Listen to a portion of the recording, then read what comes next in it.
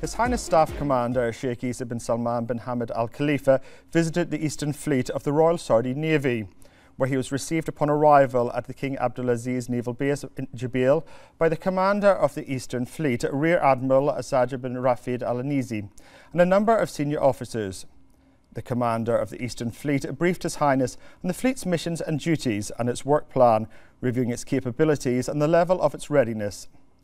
His Highness toured the King Abdulaziz Naval Base, where he viewed the various warships and met a number of ship captains and crews.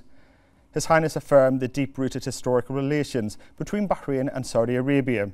which have been progressing at all levels in light of the support of His Majesty King Hamad bin Isa Al Khalifa, the Supreme Commander of the Armed Forces and the custodian of the two holy mosques, King Salman bin Abdulaziz Al Saud.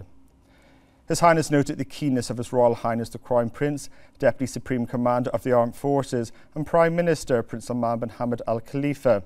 and the Saudi Crown Prince and Prime Minister, His Royal Highness Prince Mohammed bin Salman bin Abdulaziz Al Saud, on bolstering cooperation and coordination and supporting the progress to achieve the desired integration in various fields. His Highness affirmed the important role of the Royal Saudi Navy alongside the armed forces of brotherly and friendly countries in establishing the pillars of security and stability to support development in the region. He noted the Royal Saudi Navy's readiness, competency and high expertise that enables it to carry out its role effectively. His Highness noted the importance of continuing to enhance cooperation and coordination in various fields, particularly military and defence, to achieve aspirations. He expressed thanks and appreciation to the Eastern Fleet Commander for the warm welcome, wishing them success.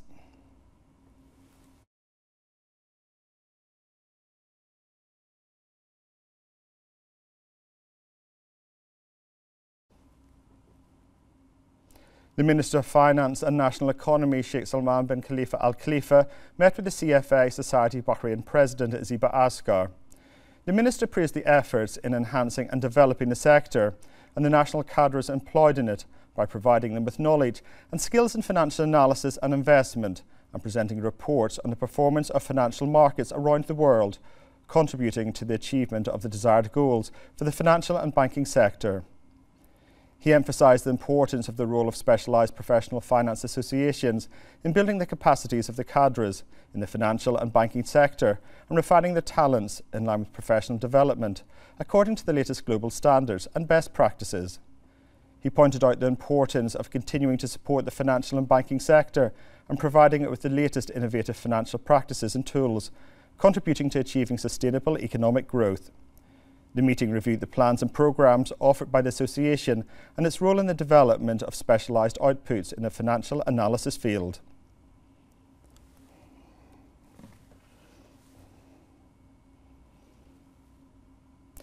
The Kingdom of Bahrain enhanced its leading global status in the information technology and telecommunications ICT sector for the second consecutive year, ranking 5th globally and 3rd in the Arab world in the ICT Development Indicator 2024, issued by the International Telecommunication Union, after it scored 97.5, surpassing the global average of 74.8 points. The Minister of Transportation and Telecommunications, Mohammed Al-Kabi, affirmed that Bahrain's continuous progress in the IT and telecommunications sector is a result of its efforts to develop sectors and achieve comprehensive economic development, according to the vision of His Majesty the King, with the follow-up of His Royal Highness the Crown Prince and Prime Minister. The Minister added that the Ministry endeavours to develop this vital sector and provide all that is required to achieve its vision of building a sustainable economy that serves the Kingdom.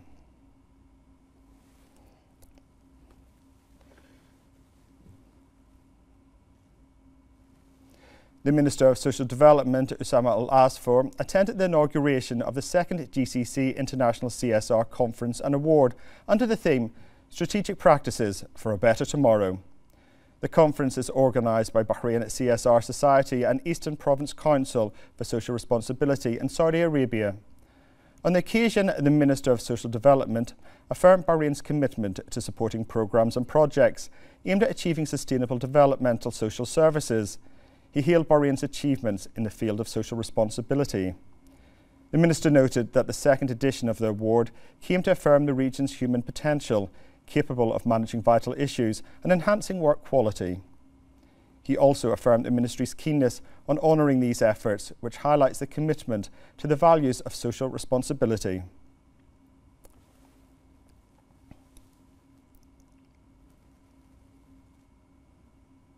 Following the directives of His Royal Highness the Crown Prince and Prime Minister, the Ministry of Housing and Urban Planning begins delivering alternative housing services to those with applications prior to 2004, which will allocate an additional budget to finance alternative solutions and options for those with old housing applications. The Ministry has begun procedures for delivering alternative housing services to beneficiary citizens within a timetable prepared by the Ministry to meet existing requests and according to their seniority. The Minister of Housing and Urban Planning, Amna Aramehi, affirmed that the Ministry began today allocating a package of the residential voucher project in East Sitra for beneficiaries of the first option for solutions and alternative options, which includes the allocation of a housing voucher in addition to construction financing through the Tasheel programme, which amounts to 40,000 dinars, while the coming period will also witness the delivery of residential apartments to beneficiaries of the second option, which includes a financial grant worth 3,000 dinars with a 2-year exemption from maintenance fees for common areas at the beneficiaries' union.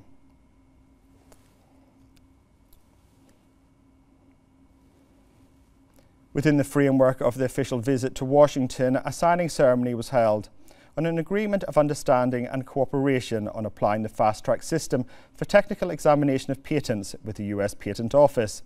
in the presence of the Minister of Industry and Commerce, Abdullah Fakro, and the Under-Secretary of the Ministry of Commerce for Intellectual Property and Director of the Patent and Trademark Office, Kathy Vidal.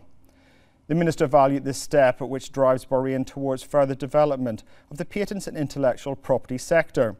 emphasising Bahrain's position in preserving and protecting all types of intellectual property and patent rights, which in turn contributes to increasing the flow of investments. The agreement comes as part of the work plan to develop the regulatory and procedural framework related to the registration of intellectual property and patents in cooperation with the Prime Minister Office. Through this agreement, Bahrain aspires to enhance cooperation with the US Patent Office to build a knowledge-based economy based on creativity and innovation. The system also aims to provide an attractive environment for regional and international investments. The system ensures the patent applications are processed efficiently and effectively, ultimately positioning Bahrain as a hub for technological progress and intellectual property development, fostering an ecosystem that fosters innovation.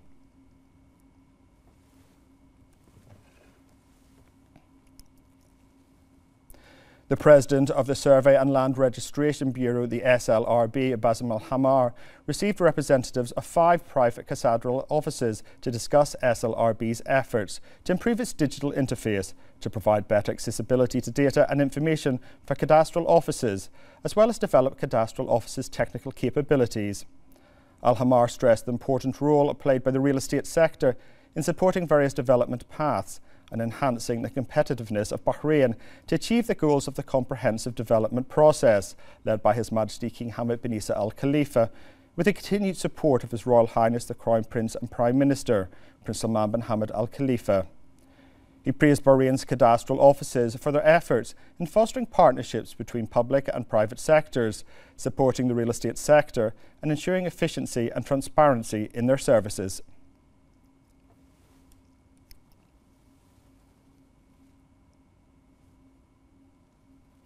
Since its establishment in 2006, the Labour Fund Tamkeen has been able to launch support initiatives and programmes in light of the National Plan for Developing the Labour Market. In 2023, it was able to support the career development of Bahrainis working in the private sector by supporting institutions, raising productivity and adopting technology to enhance economic impact and sustainable growth. More in this report. Since its establishment, Tamkeen has sought to accelerate economic growth in the kingdom by providing programs and support to institutions and individuals based on an understanding of the economic vision of Bahrain, local market variables, and global economic transformations. Tamkeen was able to launch pioneering initiatives that drive productivity and accelerate sustainable growth this year by involving the national human element. More than 8,800 Bahrainis who were new entrants to the labour market were supported by employment support programs, and more than 12,000 Bahrainis' career developments were also supported, while more than 5,000 enterprises were supported through enterprise support programs, and small and medium enterprises constituted 57% of the total enterprises receiving support. In 2023, Tamkeen was able to provide programs and services with a significant impact that stimulated economic growth and individual success through designing programs that meet current market needs and achieve record results in supporting employment and training for Bahraini cadres, in addition to tangible support of institutions implementing commitments towards national plans, including the objectives of the Economic Recovery Plan and the Labour Market Plan, and enhancing the use of labour market data and statistics, which enhances innovation, competitiveness, and flexibility in the market. Tamkeen adopts a comprehensive vision with the aim of creating a prosperous local business environment with qualified competencies that achieve the development goals of the Kingdom of Bahrain. The Kingdom of Bahrain is moving steadily towards leadership in space science, thanks to continuous government support and the passion of creative youth. More in this report. The Kingdom of Bahrain is taking steady steps towards leadership in the field of space science, technology and applications through the efforts made by the National Space Science Agency, which enabled it to be an honourable model for the development the Kingdom is witnessing and its keenness to empower its youth with advanced sciences. The agency's most notable achievements are the launch of the first Bahraini satellite in 2021, designed and developed by a team of Bahraini youth, the establishment of a satellite laboratory at the National Space Agency, the establishment of a laboratory to process space data and satellite images.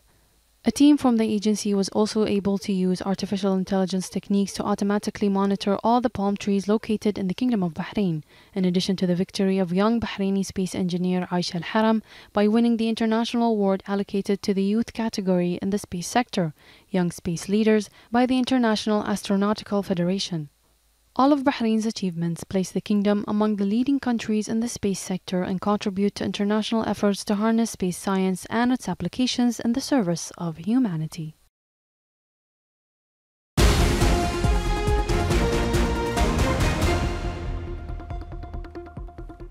The Speaker of the Arab Parliament, Adel Al-Assoumi, praised the great efforts and pivotal role played by His Majesty the King in supporting the Palestinian cause and the Palestinian people, and defending their legitimate rights during the speech delivered as part of his participation as a guest of honour at the opening of the plenary session of the Pan-African Parliament held in South Africa. He praised the relentless efforts made by His Majesty the King, especially since he assumed the presidency of the Arab Summit, to mobilise regional and international support for holding the Middle East Peace Conference, which was called for by the recent Arab Summit to reach a just and comprehensive solution to the Palestinian cause on the basis of the two-state solution in the way that achieves security and stability in the region.